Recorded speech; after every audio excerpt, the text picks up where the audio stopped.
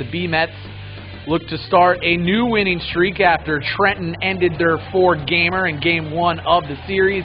Game 2, start with some glove. First, Binghamton's Wilfredo Tovar, another sweet defensive play. Then Trenton's Zolio Almonte guns out Eric Campbell going from first to third. He accidentally slides through the bag there. In the third, Bingo gets on the board. First, Reese Havens doubles into the right field. Gap one, Centeno comes around to score, but the B-Mets are not able to hold on to the lead tonight. Trenton takes Game 2, 5-4.